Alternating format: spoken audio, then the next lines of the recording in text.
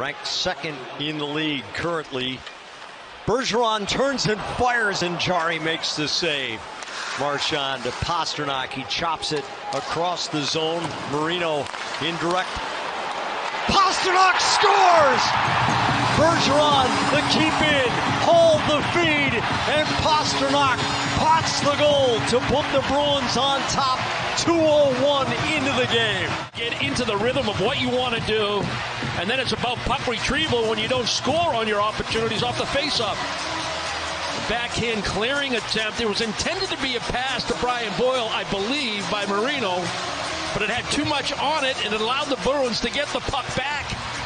And it's a nice read. Kapanen puts his head down, no icing.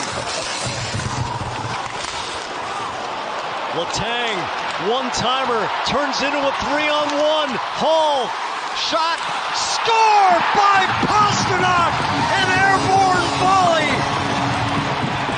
It's Pasta night in Boston. He's got two.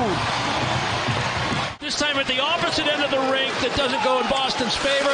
They wave off the icing. The Bruins turn the puck over, but a misfire and a line change late allows the Bruins to have numbers off the rush. They get into a good triangle. They set up a quality shot in the slot. That's from Taylor Hall. Jari can't get it in the webbing in the glove and hang on to it. And PASTRÄNÁK is right there. Hand-eye coordination. Goal scorer's finish.